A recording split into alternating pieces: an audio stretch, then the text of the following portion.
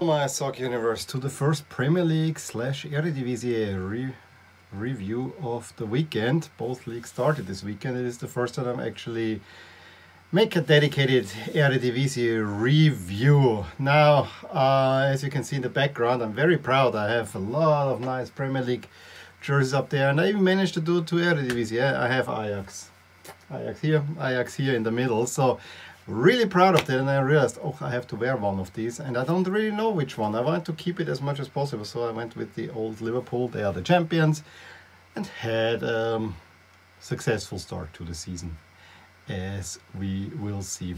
So yeah, what that means for me is, and more jerseys are needed, definitely. Let's get started with the weekend. I mean, the whole thing started Saturday early afternoon at Craven Cottage, close to River Thames, with a London derby between Fulham and Arsenal. Fulham could have scored early. Nice new jerseys, which reminds me, I am Premier League jerseys review will be the first one with that background. I'll be shooting them soon, and I will release them bit by bit over the next few days. But as soon as Arsenal got the lead, I think there was no turning back. I didn't understand why Arsenal had to play in blue, but you know, I guess you need to sell these jerseys too. Like I said, opens the scoring. There have been chances done on both sides, but second half it was all first Gabriel with a header, his first Willian, so the two new signings combining it, and Aubameyang with a wonderfully played, great goal in the 57th, killing off the game. Could have been more at that moment.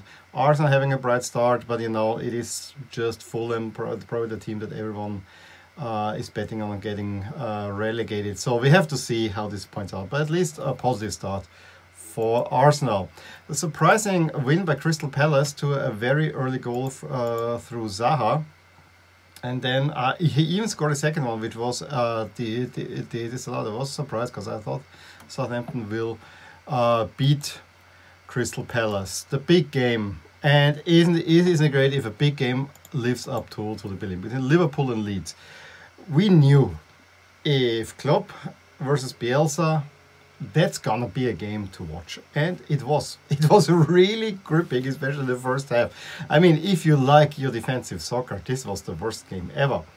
But from the get-go, Liverpool on the front foot, ball in the box, I think hits new signing Koch, penalty, pretty clear if you have the hand dangling out there like that, and Salah steps up and without much humor, humorless, converts the penalty.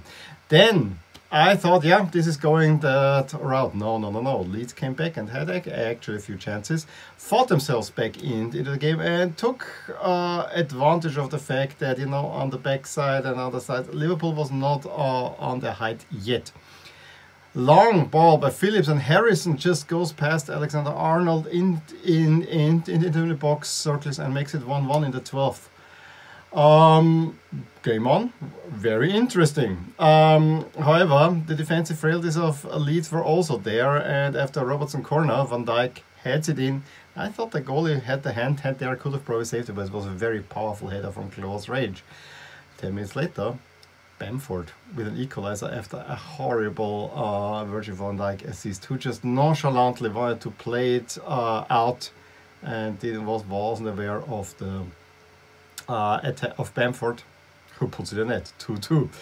Salah then says no, absolutely not, and with a really great strike. I mean, just in the near corner, up there, top shelf, really nicely done. 3-2 at the half, and you knew that there will be more goals coming. Yeah, more goals were coming, but the weird thing is that, well, in the first half it was kind of a back and forth, and Liverpool, the beginning good, and it was mostly Leeds, and then Liverpool got a little bit better again. In the second half, I think Liverpool had mostly control, and just in one of these phases where Liverpool actually seemed to have control, Elder Costa plays the ball to Klich, who has a wonderful touch, takes the ball, puts it in the net in the 66th. You thought, wow, 3-3. Then a great free kick that just misses the mark. However, on the other side, Virgil van Dijk had a goal disallowed. There were other chances for Liverpool, and in the last 15-20 minutes, you really had the feeling, yeah, Liverpool is not going for the kill. And in the end, it was a Salah penalty after a stupid Rodrigo foul. Then 2 new signings for Leeds are basically their downfall. And so it ends 4-3 Liverpool. But what a game. And after the game, I think Klopp said, this is the perfect game. We won, we feel good about ourselves, but I know I can show them a lot of stuff that they have to do better. Typical coach speak, I would say. So that was a lot of fun to watch, and I really was hoping it will be, and it was. Newcastle beats West Ham, which what I found interesting. All the commentary I have heard since is that West Ham looked awful and Newcastle got an easy win through Wilson Hendrick. When I watched the highlights this morning, there were many West Ham chances. So I believe the pundits more than the highlights. I think it was a poor cutting of the highlights. Speaking of poor performance, I think Leicester, maroon,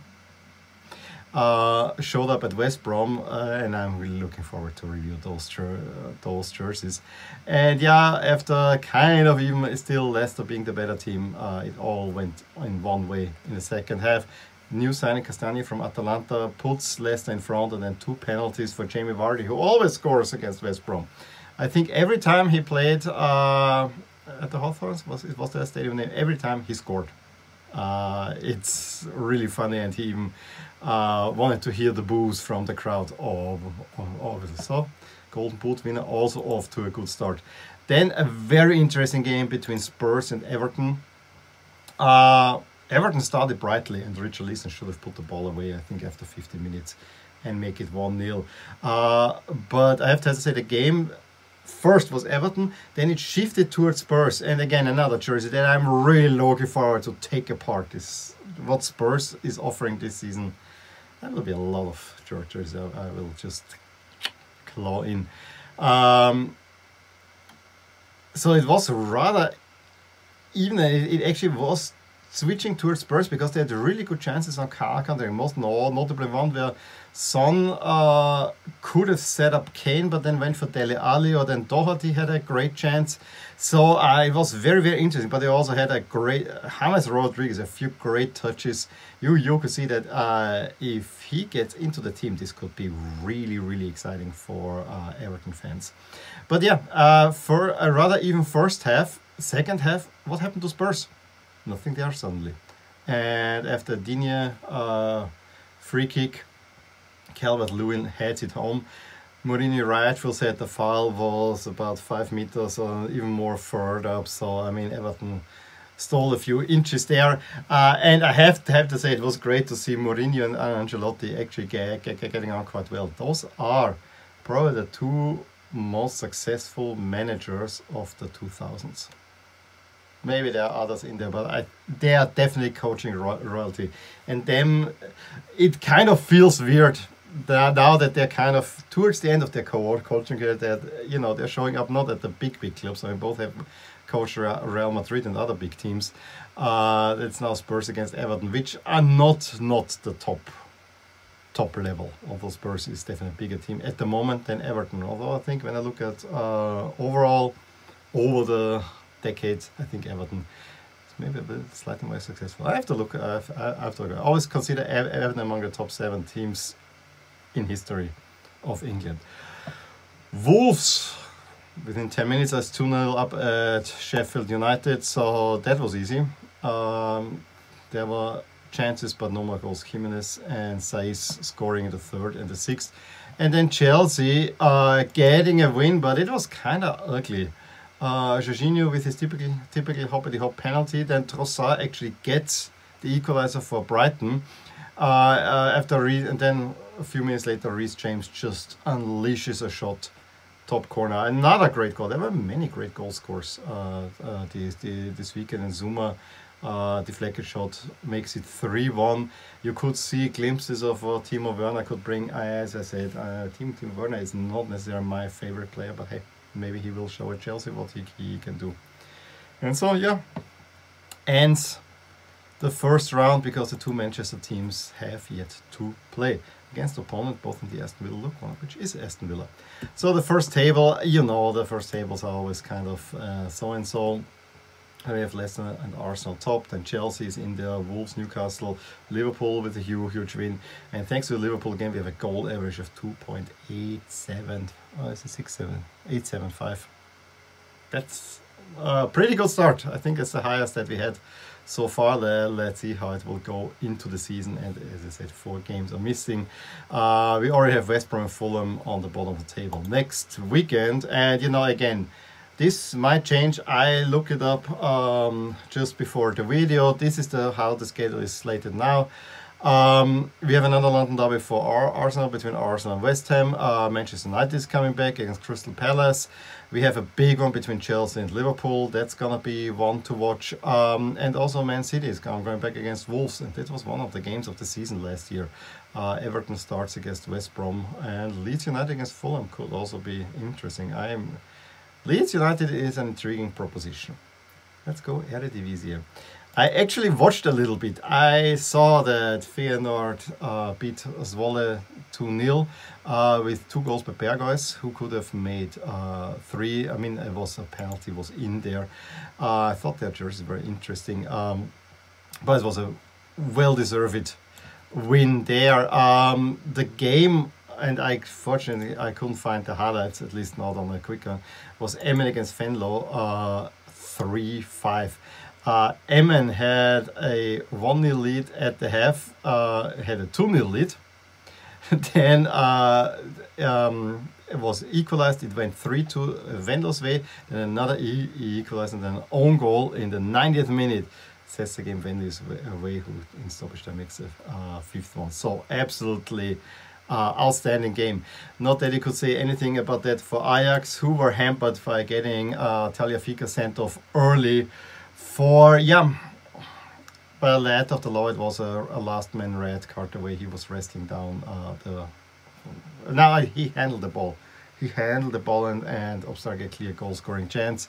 But Anthony, new signing after Tadic assist, made it 1-0 for Ajax, who then could hang on, actually had the better chances. I mean, Ajax, as we know, is the class of the league.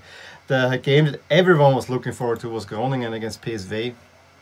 The Arjen Robben comeback, it ended after 28 minutes with a hamstring injury to Robben. Suslov came on for him.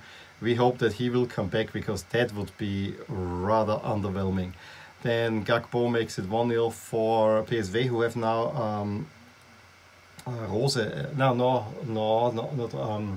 Schmidt is the coach, who was also the first really successful Salzburger, so I'm curious what he will do at PSV. They get the 1-0, have it at the half. Suslov equalizes for Groningen, but coming right back, Malen, and then very late Gakpo secured a win, although Malen already missed a penalty 4 minutes before the 3rd goal in the 83rd minute. So this means that in the first table of the Eredivisie, we have Venlo with this huge win up there, and then, you know, all the big boys have won. PSV and Feyenoord probably a little bit more convincing than Ajax. Have to be seen where this is going. And in the next round, if we see, let's look, PSV playing against Emmen, maybe more goals in their. Venlo plays against Utrecht, who have not started, as did AZ, who now plays Zwolle. So there we have direct comparison. Ajax late against Waalwijk, who is slated to be the worst team in the league. So maybe there are some goals in there as well. Feyenoord against Twente sounds interesting, and I don't know, Groningen probably Robben will not play. Let's see. Anyway, let me know what you thought about the games that I've been talking about. If you watched anything, drop a line below what you thought about the things happening. I think the Liverpool game was probably the standout game, although, you know, there was one in Holland. Didn't see much. Give me a thumbs up if you enjoyed this video, subscribe to my channel if you want to see more videos like these, and I will talk to you soon. Bye! Hey there! I hope you enjoyed this video, and if you did, here are some videos and playlists that would be of interest to you too. Also, please consider subscribing to my channel, as it will keep you updated with all things that are rotating in my soccer universe. With that, I wish you a wonderful day. Bye.